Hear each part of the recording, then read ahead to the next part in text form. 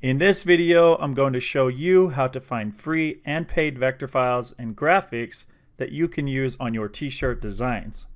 Hi, I'm Curtis Blackmore. I'm the founder of Merch Titans, and today I'm going to quickly go over the free tool that I use to search for images from multiple sources at the same time.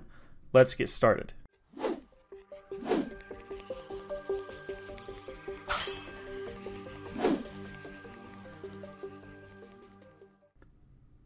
Okay, so this is part 3 of 4 different videos of a mini series I'm doing that teaches you how to find a t-shirt idea that has a great chance of selling before you ever put any time into creating it.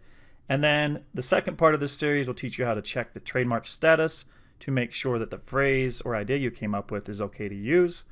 And then part 3 is how to find vector files and graphics that you can use on your t-shirt design. And that's where we're at now. So if you haven't watched part 1, I recommend you go back and start there and work yourself through this mini series. With that being said, let's get started. Alright, so I'm over on merchtitans.com. Up here in the tools menu, you'll see that we have an image research option. That is the tool I use to conduct all my image research. So if I'm looking for an image or a vector file to place on a t-shirt of mine, this is where I go because it pulls from multiple different sources and brings them all to one spot. So it's super convenient and it saves you time. Now, if that being said, let me just show you how this works. So the idea we had in part 1 was I'd rather be fishing.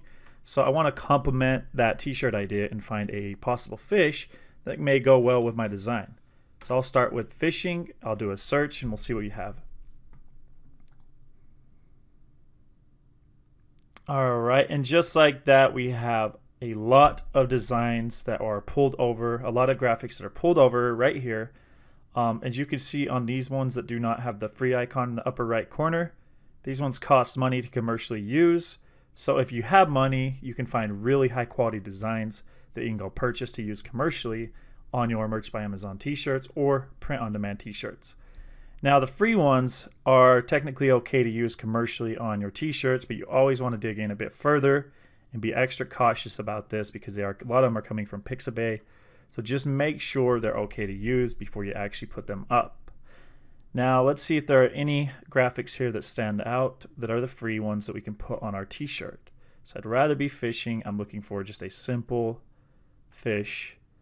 I'm not seeing anything necessarily that looks too good yet. A lot of those I could use, but I'm going to go ahead and type in trout, get a little bit more specific, and see what comes up. And right out the gate, I like this design. That fits the idea we came up with pretty well.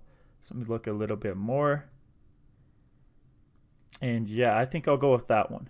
So for the sake of this video, I'll keep this simple. What you do is when you come up with a t-shirt or a graphic you like, you can click on it. This one looks like it's coming from Pixabay. So over here you can see that it's free for commercial use, no attribution required. But Pixabay allows people to upload images even if they're not their own, and it will almost always say free for commercial use. A lot of the time they'll be on top of things and remove stuff like Nike logos and stuff like that that obviously is not okay to use. So I always like to look a little deeper. If you're using Chrome, one thing I do is go to search Google for images, right click on an image, and then search Google for image to see what exists with this image, if there's anything similar. And then you could come here and you see a lot of these different websites that are using this general image. A lot of them are on Pinterest. I don't see anything like Shutterstock. It's a lot of clip art libraries. So I usually will do a very brief check, and a lot of times I'll download an image and actually change it up a bit just so it's more unique, which is the ideal thing to do. But in this video we're not going to do that, as that requires Photoshop or some other form of photo editing software. So for the sake of this video, we found an image we like. So the next step is to click the free download button. I always go with the top PNG size or vector graphic, but I'll go with PNG. Click download. It may require you to sign up for an account, which is free, and it shouldn't take you more than 10 to 30 seconds. So once you're signed up for an account, you can log in, and I'll go ahead and do that. And once you're logged in, you can go back to these steps and click the largest PNG file, click download, and just like that, the file is downloading. So store that somewhere on your computer. because we'll come back to that in part 4 and actually add this graphic to our t-shirt design. So that should be it for this video. You should now know how to search for vector files and graphic files that you can use on your t-shirt designs. So with that being said, in part 4 we'll take all of this information and we'll actually build the t-shirt that you can upload to Merch by Amazon or any other print-on-demand platform and start hopefully getting sales. So that's it for this video. I will see you guys in the next one.